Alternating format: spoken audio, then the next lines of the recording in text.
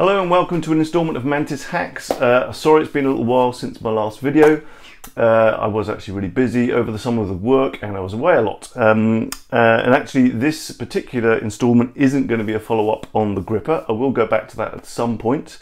But I also hinted that I was starting a giant Lego project. So let's take a look at that.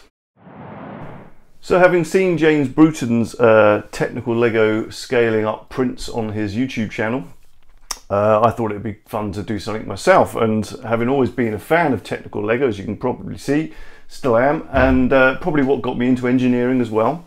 I thought it'd be a great thing to try and scale up something like an original technical Lego kit. Now, there was a couple of aspects that would decide what kind of kit I could do. And one of the things is that I wanted, ideally, to be able to scale up something big enough that my nephew, who's 8 years old, could actually sit in, for example. I quickly ruled that out when I realised how big it would need to be, and also how much plastic and print time it would take. Anyway, I basically decided that with my printer, which was a LulzBot TAS 5, I had to try and print all the parts as one piece if I could, rather than trying to join them together. So I was looking at kits online and I came across this particular kit, which didn't look too big. None of the parts looked particularly massive either. And I thought I could just about manage this. So this was the kit I picked. It's kit 1972. I think it was about, this has got 1985 written on it. It's somewhere in the mid-80s. And it was a go-kart, and I thought, you know, if I could scale it up big enough for my nephew to sit in, it'd be hilarious, but obviously I couldn't quite get there. So what I did was basically look at this. This was 98 pieces. It's still a lot of bits to print. And I thought, well, what's the largest part I'd have to fit on my bed? And that's basically what determined the scale I was going to print at. And that scale turned out to be 5 times larger.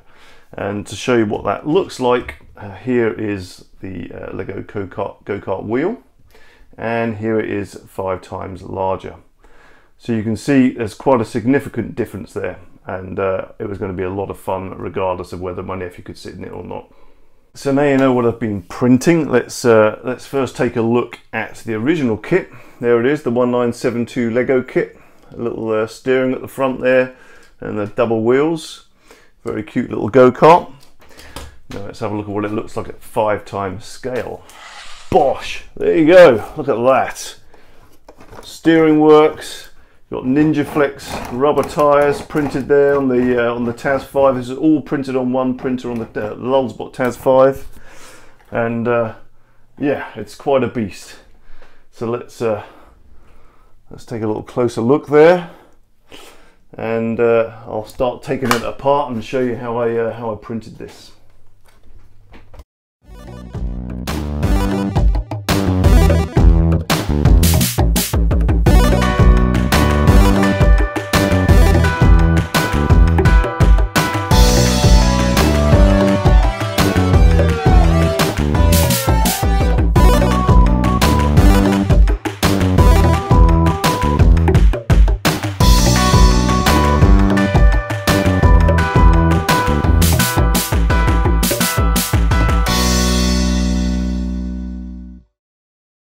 Right, now that's dismantled, let's take a look at some of these parts.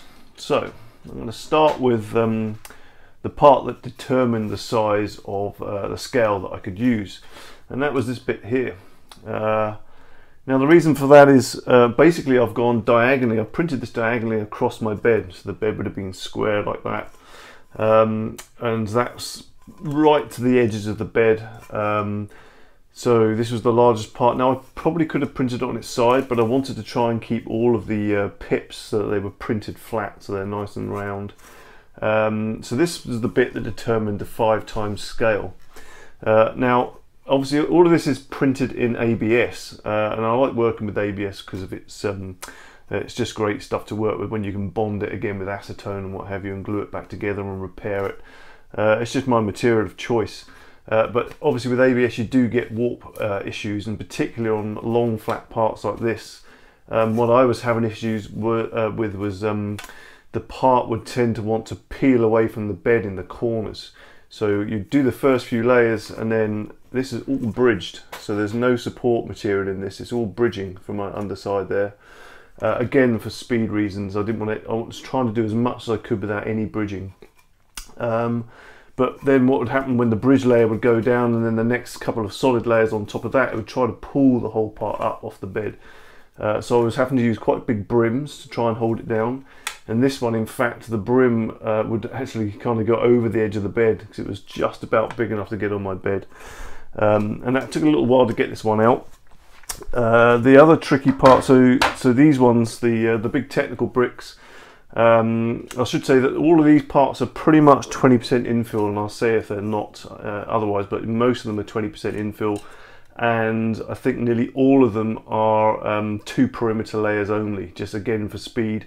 And I printed all of this stuff at 0.4 layer height again for speed, and it's on my LulzBot TAS5, which has a 0.5mm nozzle. If you get up close, they're fairly rough to look at. I mean, in the insides, again, this is all bridged. There's no support material for speed. If you do get up on the inside, you can start to see some of the bridging material had collapsed on the back side of these holes, but basically I just cleaned them up with a knife afterwards to round them out. So a little bit of cleanup required, and taking the brim off and what have you, and just I just run a knife carefully down the edge to deburr them.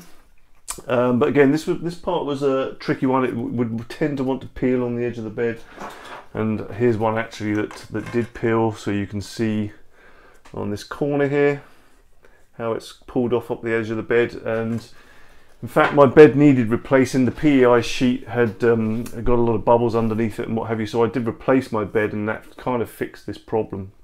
And these stuck so well it was quite tricky to get them off of the bed afterwards actually. But they turned out pretty good. And that part, just an example, that's about a 2.5–3 hour print, I think, from recollection. One of the larger pieces. The other tricky part was the large flat plate. So that's the sort of the biggest part, if you like, although it will fit on the bed quite comfortably.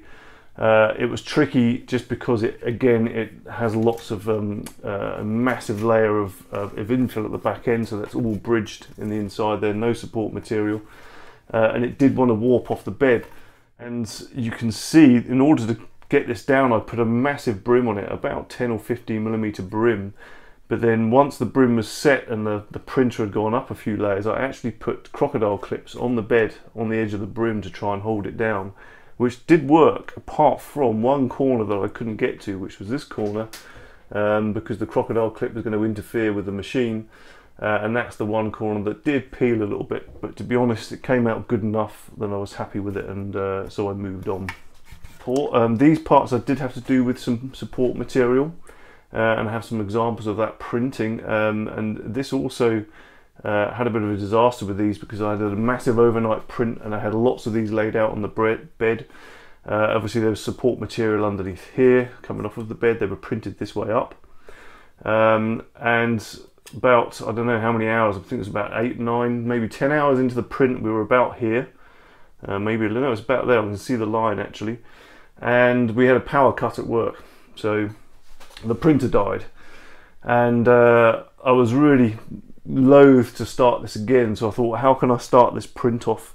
And I basically, what I did is I measured how high up the print had got, which was like 30 something millimeters. I then went back into the slicer and got rid of that 30mm, and then on my TAS I fooled it into thinking the bed was that much higher by putting a 30mm standoff on my Z calibration axis, and just kind of prayed, and kind of it came down and calibrated at 37mm and started printing again. And these are actually 2 parts, they joined back together, you can just about make out the line there. So I managed to save the 10 or 11 hours of print I'd already done, and on lots of these parts all stacked up. So I was quite pleased with those. The only mistake I made on this one, I checked all the tolerances of stuff as I was going along, making sure like fits were fairly good with things. But what I missed on this, and you'll see on the kit actually, that they were too loose for this fit here. So there's a part of the kit where these slot into, and I've had to, what I've done, rather, I didn't really want to glue them because I didn't want the kit to be, you know, so I couldn't take it apart again. So actually I've got some paper that just sits in between the 2 parts, and it just makes that a little bit bigger and fits the tolerance nicer. So these parts here, for example, again, to save time, what I've done, rather than do any fancy bridging or anything, I've actually printed this in 2 parts. It's down the middle there, so that would have been that way up on the printer, and that would have been that way up on the printer. And what I did is I put some alignment holes in the CAD drawings that would take screw fittings. If you look down in there, you can just about make out there are some screws in the bottom there. So it's screwed and glued together once they've been printed. So it's printed in 2 bits. It's made it simpler.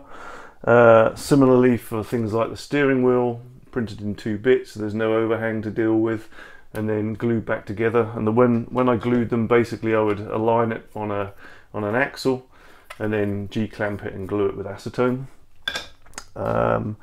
Similarly for the cog, is in 2 bits, you can see down the middle there, so again I don't have to worry about printing support material and get a nicer finish.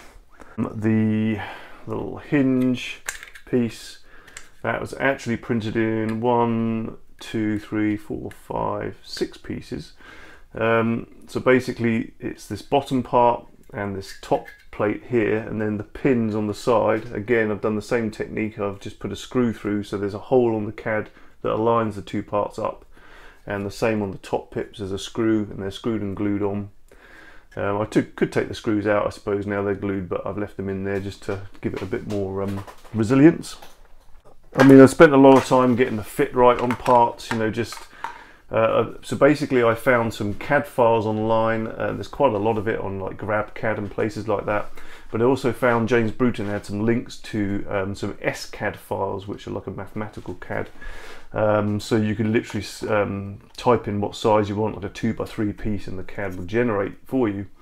But the problem was I found that there was errors in the SCAD files that James had been using, and the scales weren't quite right, so it wasn't always fitting with other parts. So I made my own adjustments to them and played around for a while until you get nice kind of tolerance fits on things and stuff goes together well. So it took a little bit of fiddling around to get stuff like that to fit nicely.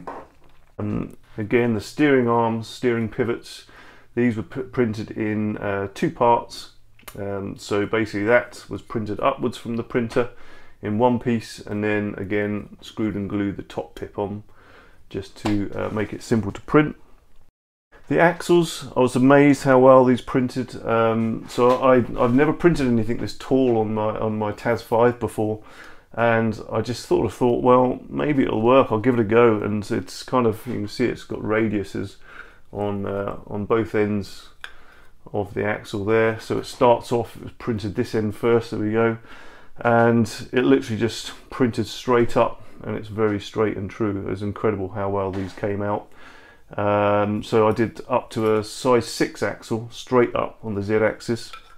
The only one I had to do differently was the 8 axle. That's the one I couldn't fit on the machine. I could have printed it sideways, a bit like I did this one, I suppose, but I kind of wanted to keep it again so that it's nice and round and true. So what I did with this is I printed it in 2 halves. You can see the join there. And so I left that part flat on the printer, slightly different CAD work.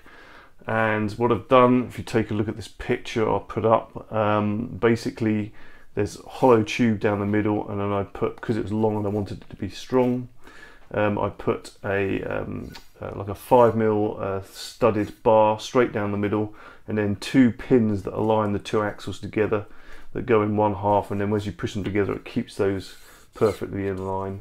The only difference on these, again, most of this was 20% infill, apart from these, which I think I did 50% infill just to make them stronger.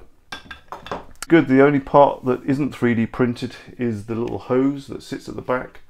And what I found for this, I did think about printing some Ninja Flex, but decided it would probably be pretty tricky. And I found this, this is like neoprene, it's like, you know, soft foam rubber. So all I did with that is I just cored out one end so that it would sit over the little gun piece that sits on the back of the engine, and the other end just disappears into the Technic brick, and this happens to be about the right size. It's a little bit big scale wise, it should be a little bit smaller in diameter, and actually coring out the end was really easy. I very carefully put it into one of these to hold it in one place. and I actually just drilled this out with a 15mm drill bit and a very slow setting, and it's amazing. It just kind of drilled it rather than churn it up and pull it through, which was what I was expecting. And finally, the wheels. And this has got to be one of the most satisfying things to print and put together. So the wheel hub itself was, like the other parts, printed in 2 halves, and then using an axle to align the 2 parts glued together. Fairly simple, 20% infill again. But the Ninja Flex tyres were just a dream, really. I'd never printed in Ninja Flex before, so this was a kind of a new test for me. Basically, it's quite a slow process, so this took about 7 hours to print. And also on the PEI bed, you have to put down like a glue stick layer first, otherwise it will stick too well. So that's like a Yoo-hoo stick or a Pritt stick kind of thing. And it's water-based solvent, so it's really easy to clean off afterwards. And yeah, basically again, no infill on, 20% infill on this, no support material. I tried to make it so that there's like a, like a lip in the inside that ramps in. That's why there's a couple of strands hanging off where it's literally tried to bridge over air in places. Sort of bridging in between there, so none of that was support material, just straight bridging. Yeah, and really satisfying to get this off the printer and put the 2 parts together like that. Beautiful. So there it is, back together in one piece. So let's just talk about how long it took and how much it cost to print. So the build took about 168 hours, which is 7 days. But that's not factoring into all the mistakes that I made and the parts that I printed that failed, and just getting all the tolerances to fit nicely and what have you. So you could probably add another 3 days of print time onto that, all in. Now if you look at the weight of this, so the original kit weighs 80 grams. So if I literally just scaled that up, so it's a 5 times scale, so we take the cube of 5, so 5 times 5 times 5 is 125 times the mass. So 125 times 80 grams, it should be coming out at 10 kilograms. Well, currently this weighs in at 5.1 kilos. And that's obviously because this isn't solid parts, these are about 20% infill and what have you. So it's still a pretty hefty lump at 5.1 kilos, and that works out, I estimated in material cost. I get all my material from 3D filler print. This is all ABS, they're standard ABS, and I think that cost me between 80 and 100 pounds in filament. So not too bad really for what you get out of it at the end.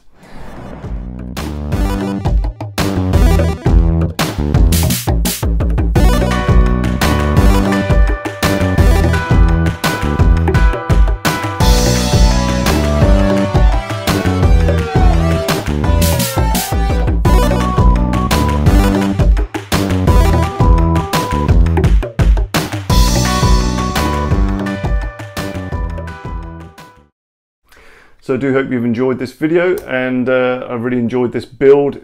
Being a fan of Lego and 3D printing, what could be better than this? Where do I go from here? I don't know, maybe scaling up a bit further or trying a bigger kit, not quite sure yet. Anyway, if you've liked it, please do share, and don't forget to check out the Instagram and Twitter feed, which is Mantis Robot. See you again soon.